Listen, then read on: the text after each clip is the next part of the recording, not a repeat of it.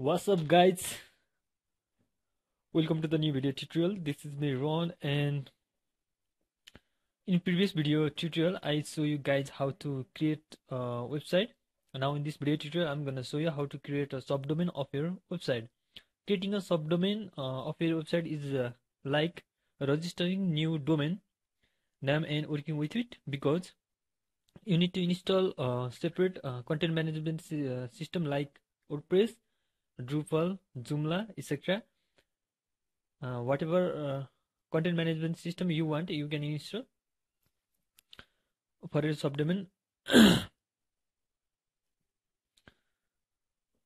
So without further ado, let's start. First of all, you need to open your browser, and then in the address bar you can type your domain name and then slash, like my domain name is this one, and then slash cpanel, and then press enter, and then you need to enter your cpanel username and password. Or if your hosting is a cloud hosting, then you need to type your IP address after after entering your IP address. Then you need to provide your username and password of your cloud host.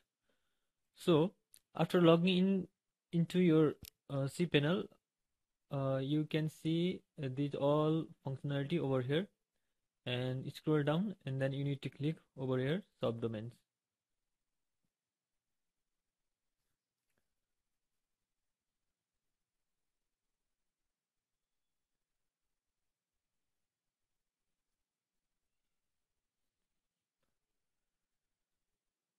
Now here is the creation of the subdomain of your main domain. So you can provide the name over here like test, and that domain name is this one, and then your root of the subdomain is this one. Now click on create.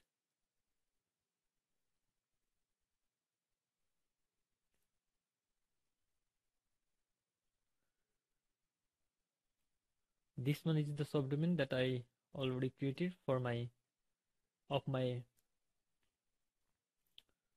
domain name. So go back to the cpanel and then click on file manager.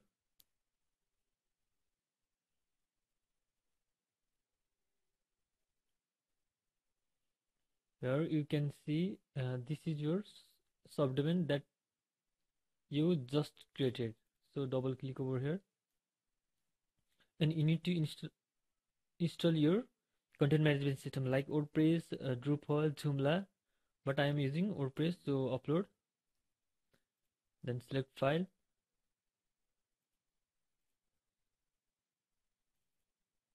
and then this one.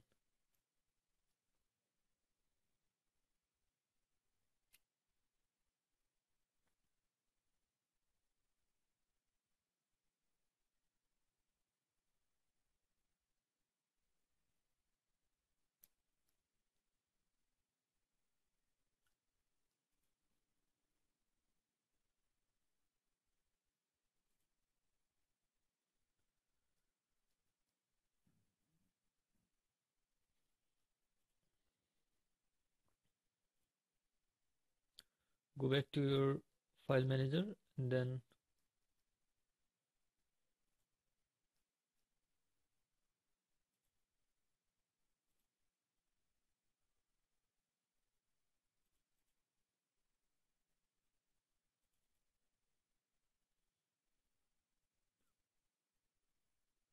there you go.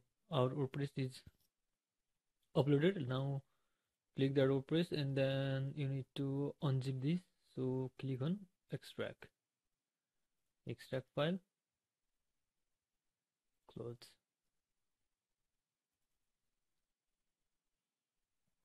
Now select all these file, and then move to here. Go back. Now in your address URL, you need to type your subdomain that you just created, and then your domain name, and then press enter.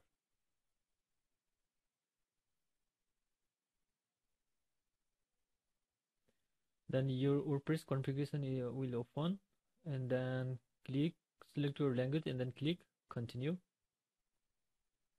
Now you need to have a database name, database username, database password, and database host. So go back to your cPanel and then go to MySQL database, and then create a database over here, test.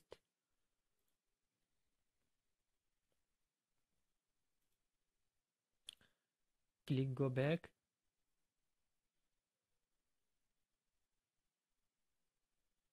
Now you need to create a username for this database as well as. So add new user, test, password, whatever you want, you can.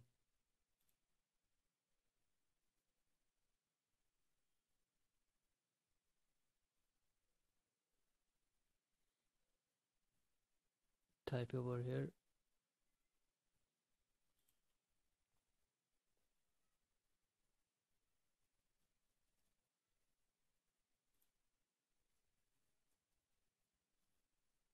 Then click on create user, click save, go back, and you need to provide the privilege of this user in order to access this database. So from here,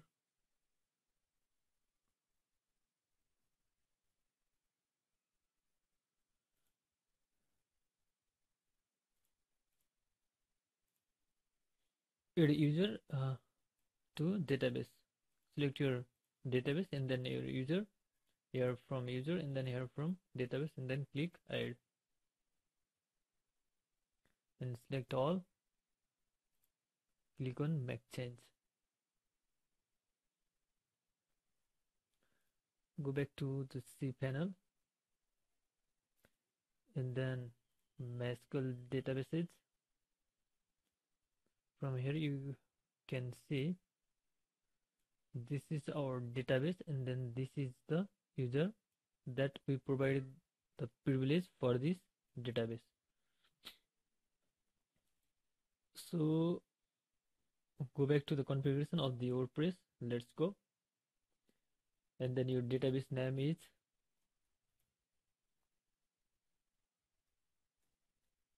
test, database user is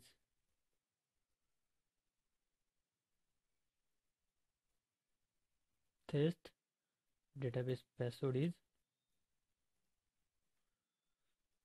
and then click on submit. Oops,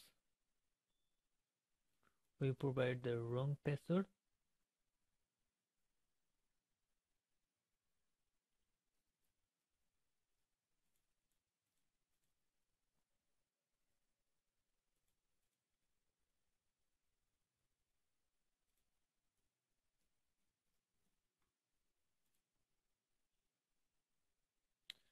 And then click on run the install.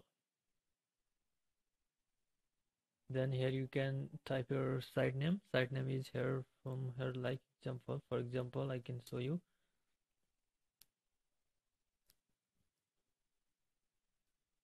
This tech support name is the site name. You can type your site name whatever you want, like test, and then your WordPress username, like test, and then you can type your password here, test, and then you need to provide your email.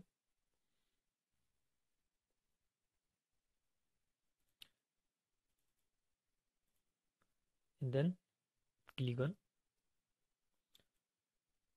oops, password is 2 week, so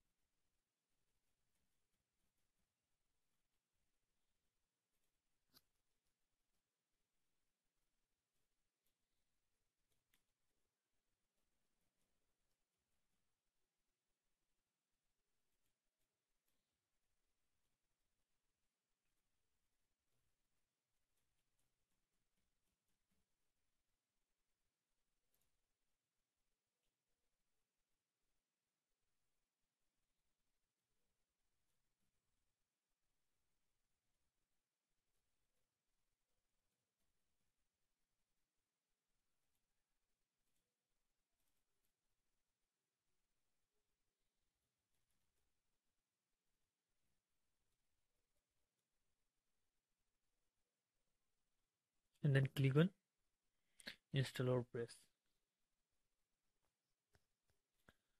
Now click on save, click on login.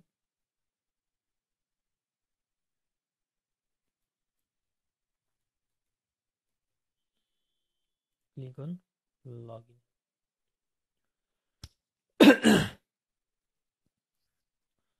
After clicking on login, your dashboard will open, and then just like in previous video I show you guys how to change the theme of this WordPress, how to write the new post and new article and post them, and how to create the pages, how to upload the media, and how to install the plugin. And so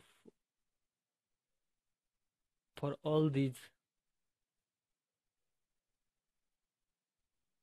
you can watch my previous video.